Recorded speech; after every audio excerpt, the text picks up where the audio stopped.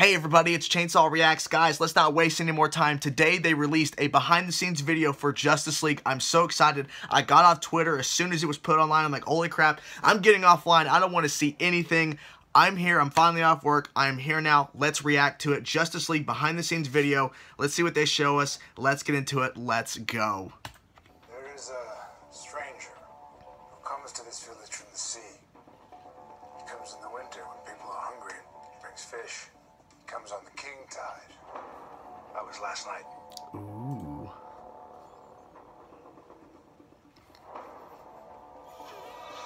Talk. Yeah. Talk. Ooh.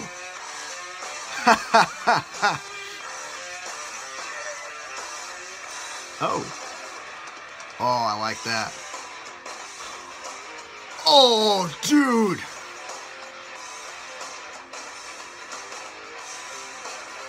Everybody just waving at the camera. Oh, that's awesome.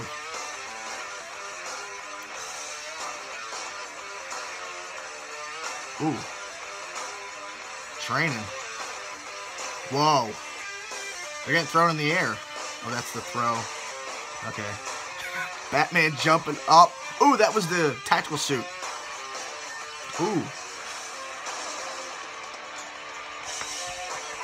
Oh, this is awesome. Oh, he took her sword. Thanks to my cast and crew. It's been a great shoot, and thank you, UK. It's been amazing.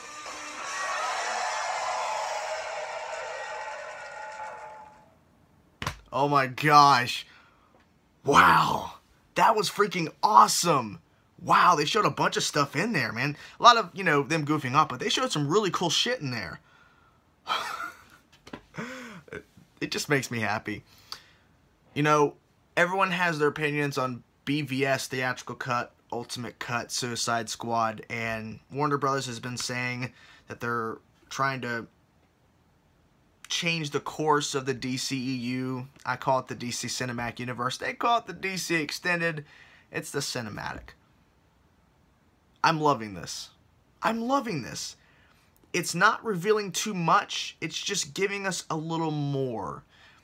The trailer, basically just Comic-Con footage, as they called it, was just a bunch of stuff put together with a repeated thing from a song, a repeated section from a song, realistically.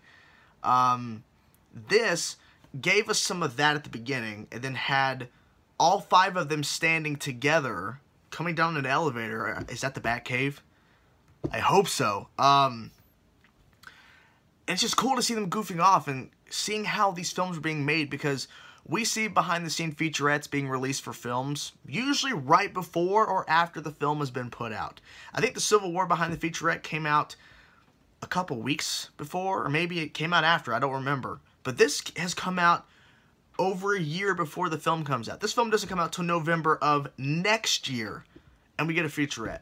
So they're going to heavily market this thing, so we're probably going to get a trailer, official trailer, like a teaser, next year at some point, before Wonder Woman, and there'll be a big trailer for Wonder Woman.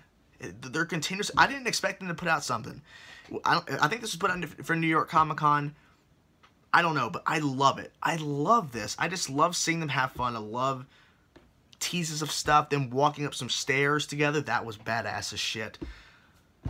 And Batman jumping down. 2 different shots of Batman jumping off a ledge, or jumping off something and going down. It's just epic, because it's fucking Batman. Obviously. Fan of Batman.